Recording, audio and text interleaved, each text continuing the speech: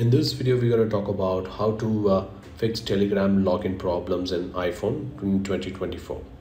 So I will be sharing three methods. So the first method is we have to go to the settings. Just open your iPhone and go to the settings option, and you need to click on General. And if you scroll down, you'll see an option called VPN and device management. Just click that and make sure VPN is not connected to the system. And if it's connected, just remove it and try to log in to Telegram. Mostly it will work. If it doesn't work, no problem, just go back.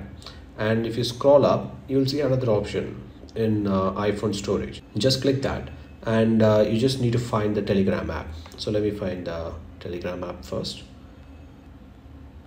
So here's my Telegram app. So I just click that, and you can see an option called offload app, right? Just click that, and you don't have to worry about your documents getting deleted, because this doesn't do that.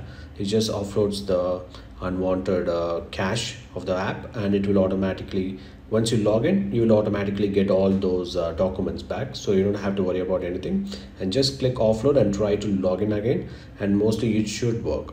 If it doesn't work, then there might be issues with the Telegram app itself. So all you need to do is just go to the home page and click on App Store.